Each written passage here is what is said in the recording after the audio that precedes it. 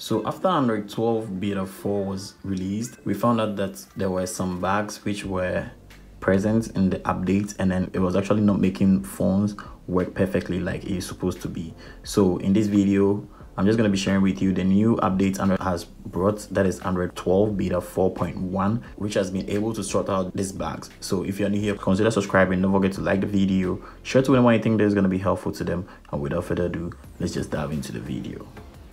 So the first problem I encountered when I installed Android 12 beta 4 was with my notification. So in case my phone is with me like this and I probably get a notification from either WhatsApp or anywhere or any application, I don't get the pop-up right here on the screen. It actually just shows around here, and then I wasn't going to be able to see whatever message or whatever text I got unless I swipe down like this before I'm going to be able to just see my notifications right here. So in this new update, this has been sorted, and then it has been very cool, and now everything works perfectly.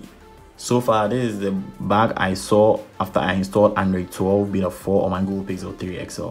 But you probably might be having another device, maybe 4A or 4 XL, where 4 XL had a problem of Face ID unlock. There was a bug which was actually not making the phone to unlock when you try using the Face ID. So in this Android 12 beta 4.1, that problem has been sorted. And again, Android stated that with a nearby share tool, there was a problem when you try accepting a file from someone, but on my device, I wasn't facing that problem. So if you have a device and you were facing that kind of problem, that one has also been sorted in this Android 12 beta 4.1.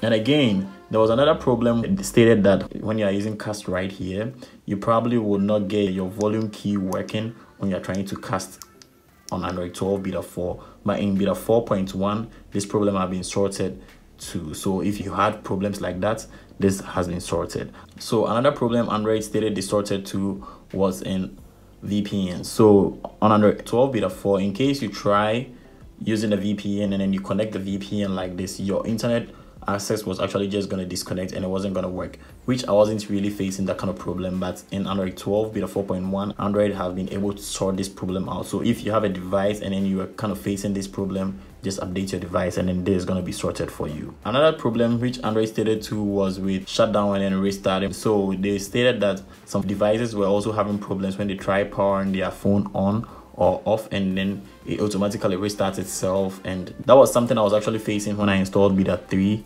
and in beta 4 that was sorted. So some devices were still facing this problem, and Android is saying they've been able to sort that problem too out. So pretty much this is all what was released today in Android 12 beta 4.1. So if you have any problems or issues with Android 12 beta 4, you can just update your device and then everything is going to be sorted for you. So if you like this video, just give it a thumbs up. Don't forget to subscribe to the channel, share to anyone you think that is going to be helpful to them, and expect more videos that is actually going to help you use your devices. And without further ado, I'm just going to catch you in the next video.